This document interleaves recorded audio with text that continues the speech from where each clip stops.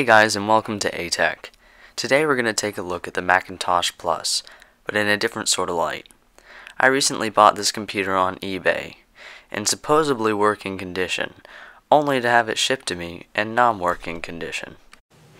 You can imagine my dismay dropping almost $200 on a machine that couldn't be used, so I began to research how I could try to fix the display without having to return the item and waste money on shipping.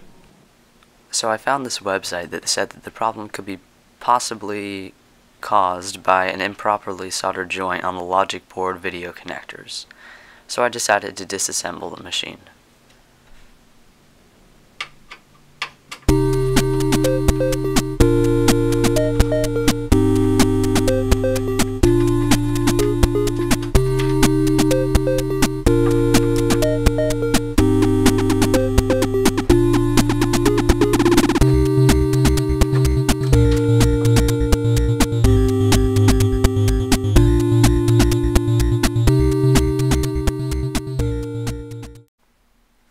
So the website said that the problem might be with some mis-soldered joints, but upon further examination of the joints, all of them looked to be in pretty good condition.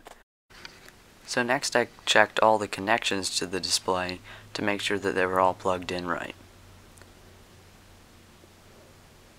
So I unplugged them and replugged them in, because that's really all I can do at this point. And it seemed like they were all pretty well in there from the first place. So having done everything that I could do, I decided to reassemble it and see if it would work. But upon reassembly, I found that the problem still persisted. This left my little project in unfinished condition, which is something that I don't like to do. So I'll try to figure out what is wrong with it and get back to you guys. Sorry I couldn't figure out what was wrong with it, but please comment if you have any ideas. And make sure to look for a full review of the computer if and when I have it back in working condition. Thanks for watching, and if you like this video, please subscribe for more content. And let me know if you have any questions on how to disassemble this computer, as I couldn't quite fit all the footage in. Thanks.